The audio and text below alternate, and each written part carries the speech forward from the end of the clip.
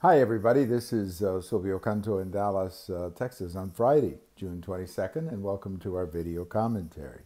You know, one of the most amazing things happening in the country today is what is happening to the credibility of the news media. And it's very sad to see because I believe that a free country has to have a free press, an aggressive press, a respectful press, but aggressive and willing to challenge the politicians. Sometimes the press is really the only thing we have left when there's corruption and that type of thing.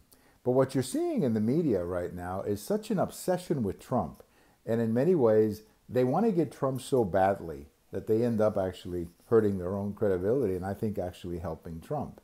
Good example of this is the cover of Time magazine, the latest cover, where they have Donald Trump, you know, the big guy, and a little kid crying in front of him. And this is, of course, supposed to represent Donald Trump's, terrible policy of separating families and children. Now, they don't tell you, of course, that this was the same policy that President Obama had and that many years ago there were many photos of families being separated. But, of course, that happened under President Obama.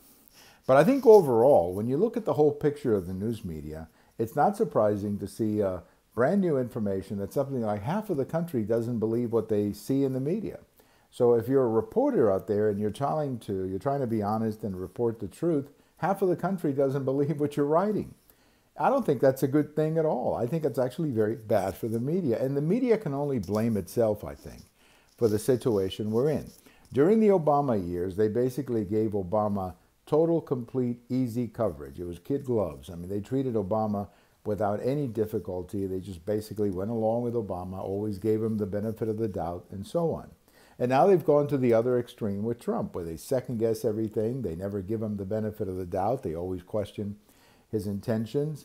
But I think this is actually hurting the media and helping Trump. I think the biggest thing Trump has going for him right now, actually, is this very hysterical media out to get him. So if you're a member of the media, and if you want people to believe what you're saying, you better start reporting the truth.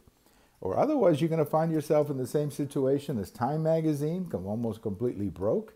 Or you're going to find yourself in the same situation as CNN, losing ratings like crazy. I mean, they've lost like 30% of their ratings over the last year. No, once again, let me tell you, I think we need a free, aggressive, and respectful press.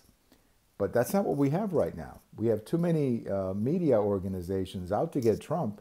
But I think in the end, they're going to reelect him.